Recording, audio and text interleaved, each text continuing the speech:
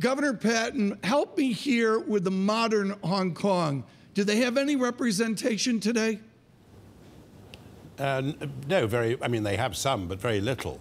The really important point about the people in Hong Kong is that an understanding of the relationship between pluralism, rule of law, prosperity, free markets, free politics is part of their DNA.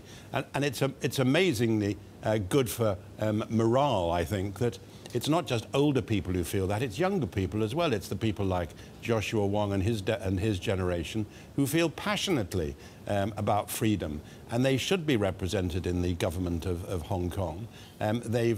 They usually win a majority in elections, but unfortunately the elections are pretty limited in what they can achieve, and the chief executive is chosen rather like an Iranian president, right, from a list of trustees. Lord Patten, if we were to pivot, which seems to be the word of the modern age, back to the courage you showed 10 years plus ago, if we were to pivot back to that, what would you need from President Trump? You've been an observer of our new modern American policy on Hong Kong and on China. What is the Patten prescription for President Trump?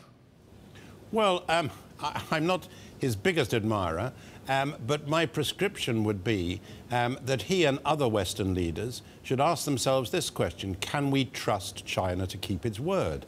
Now, we know already from the way, and this is a point which President Trump has been right to indicate, we know already that in relation to the WTO access and negotiations, and I was part of the European team during that period, the Chinese have slipped and slithered away from what they promised they would do. So it's much more difficult for a Western company to invest in China or sell to China than it is for a Chinese company to do the same the other way around. So you ask yourself, if you can't trust China on that, can you trust China elsewhere? And I think the way they behave in Hong Kong, they are treaty bound to try to keep Hong Kong as it's been for the last years, for the next 30.